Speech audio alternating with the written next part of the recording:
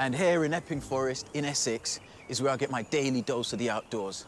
The woods, the birds, the sounds, even the air, it's all been a lifeline for me.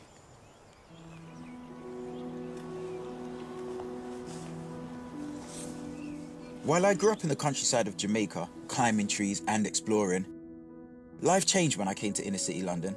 I was surrounded by gang culture and became the victim of both knife and gun crime. Everything changed for me when I came face to face with a man with a gun. He pulled the trigger twice, but thankfully, nothing came out. It misfired both times. I needed to get out of this lifestyle, and that's when I turned to nature, finding solace exploring the landscapes of the UK and beyond. Since then, I've shared my love of nature with others from my community, taking young people out of the inner city and giving them a chance to explore the beautiful green spaces we have here in the UK. Yet, it's clear that many black and minority ethnic people who already live in our rural areas can sometimes feel unwelcome.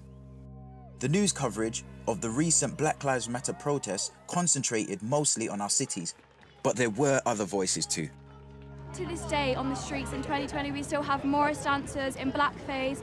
We still have gollywog toys sold in shops, the ignorant comments, so things such as, "We are family slaves."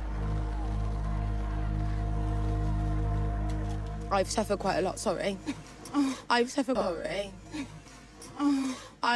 quite a lot with like the racist abuse and like the threats, and that's been difficult. But I think it's kind of been like a motivation to kind of make sure that we can highlight this movement and kind of express like the importance of it, and you know, the kind of the message that we're trying to get across. When I talk to people from the black and minority ethnic community, it's clear that they don't view the UK countryside as somewhere that's for them. It's not theirs. They don't belong there. And I want to find out why. Warren and Blackburn? As it happens, I'm not the only one.